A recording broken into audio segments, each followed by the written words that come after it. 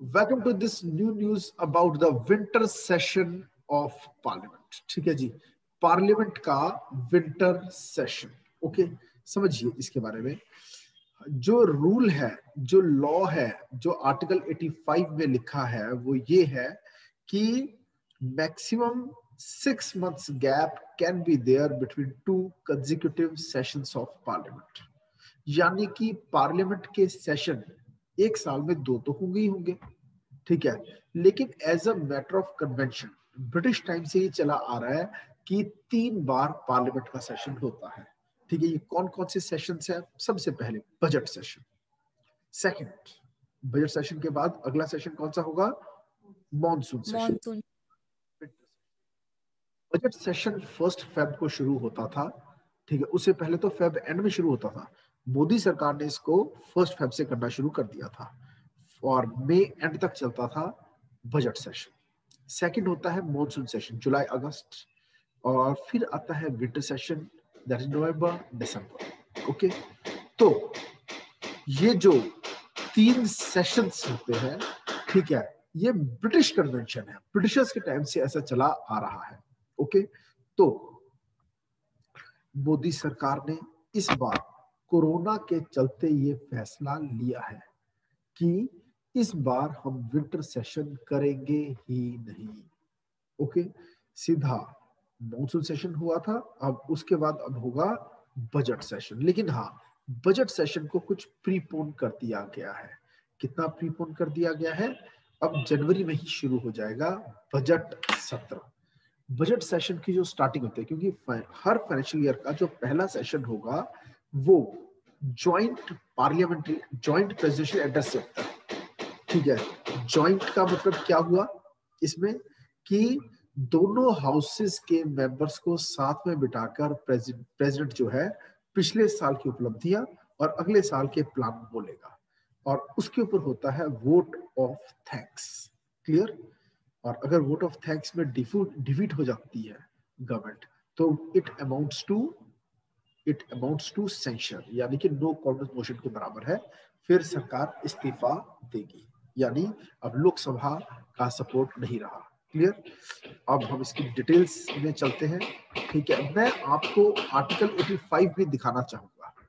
Give me a minute, मैं भी दिखाता हूँ आपको आर्टिकल 85 ऑफ कॉन्स्टिट्यूशन क्या कहता है।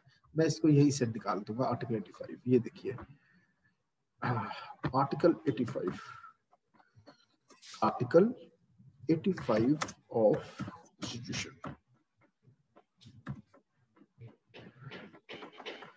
Article 85 of constitution. I hope आप देख पा रहे हैं मेरी स्क्रीन को।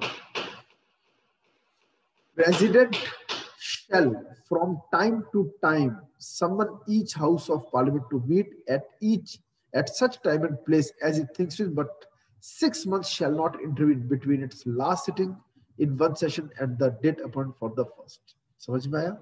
पिछले सेशन की जो लास्ट सिटिंग थी और जो अब जो नया सेशन बुलाया जाएगा उसकी जो फर्स्ट सिटिंग होगी, उसके बीच का गैप 6 महीने से ज्यादा नहीं होना चाहिए।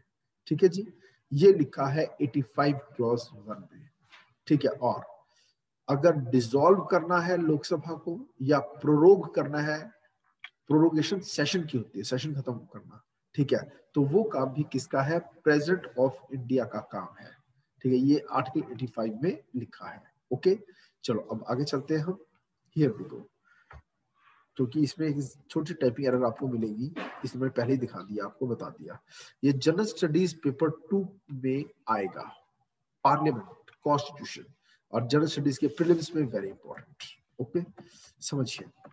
कोविड-19 की वजह से winter session of parliament cancel हो गया है इस साल, और बजट सेशन जल्दी शुरू होगा, जनवरी में शुरू होगा। वैसे वो 1 फेब को होना था। Okay, The power to convene a session of parliament rests with government। Session बुलाना है तो किसका काम है? ये प्रेसिडेंट का, और president is bound to act on the advice of PM and council of ministers. ठीक है जी, और ये डिसीजन किसने लिया? Taken by cabinet committee on parliamentary affairs. Winter session cancel करने का फैसला किसका है? Committee on parliamentary affairs. और कौन कौन है इसमें इस समय 9 मिनिस्टर है, 9। कौन? और उनमें मेन है डिफेंस मंत्री Rajnath Singh, home minister Amit Shah, finance minister Nirmala Sitharaman, law minister many others। ठीक है जी। फिर decisions of the committee is formalised by the president. जो फैसला होगा उस पर फाइनली साइन कौन करेगा? प्रेसिडेंट। ठीक है, क्योंकि उसी के नाम पर, ठीक है, मेंबर ऑफ पार्लियामेंट को समन किया जाता है। ठीक है जी। और summoning of parliament is specified in article 85। ठीक है जी। ये मैं आपको आर्टिकल 85 में क्या है दिखा चुका हूँ, बता चुका हूँ। इसको आप छोड़ दीजिए, क्योंकि एक आधी छोटी सी एरर मिलेगी आपको इसमें। क्लियर? ये मैं आपको आर्टिकल 85 दिखा चुका हूँ। इसमें 1 ईयर लिखा हुआ है, जबकि ये गलत है, टाइपिंग एरर है। और ये 6 मंथ्स नहीं, ये 12 मंथ नहीं, ये 6 मंथ्स होना चाहिए। ठीक है। विथ एटलीस्ट 1 ईयर को होगा ट्वाइस a year। ठीक है जी। Then India doesn't have a fixed parliamentary calendar. और ये डिमांड उठ रही है कि क्यों ना एनुअल कैलेंडर आए। आज के इन नोट्स में, एंड में, एडिटोरियल में, ठीक है, आपको एक बात मिलेगी, वहां पर ये बात लिखी हुई है क्या क्या चेंजेस हमारे पार्लियामेंट्री सिस्टम में आना चाहिए। कमिटीज का रोल बढ़ना चाहिए, पहले ही फिक्स हो जाना चाहिए, पता होना चाहिए कब कब पार्लियामेंट्री सेशन शुरू होना है, प्रॉपर एनुअल कैलेंडर होना चाहिए। ठीक है। कुछ स्टेट्स इस रास्ते पर चलती है, जैसे हिमाचल प्रदेश, इसमें बहुत अच्छी स्टेट है। वो अगले साल का कैलेंडर अपने एग्जाम्स कंडक्ट करने का, अपनी गतिविधियों को पहले ही एडवांस में डेट्स बताता है, इस डेट को ये पेपर होगा। तो Himachal Pradesh is doing very well in issuing annual calendars. ठीक है जी। और आगे चलते हैं हम।